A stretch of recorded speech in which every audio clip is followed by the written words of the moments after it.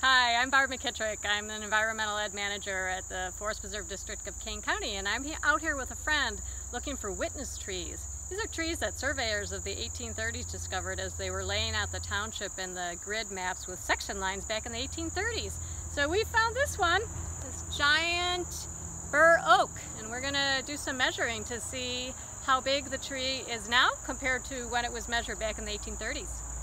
Okay, so we're going to start measuring, we're going to measure what's called the DBH, the diameter at breast height of the tree. And that measurement is always taken at 4.5 feet from ground level. So I'm going to measure up to that. We're right here on the tree.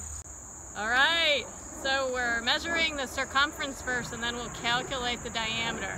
So the circumference at breast height is 143 inches. All right, so we got our handy dandy iPhones out and calculated that circumference equals 45.54 inches in diameter.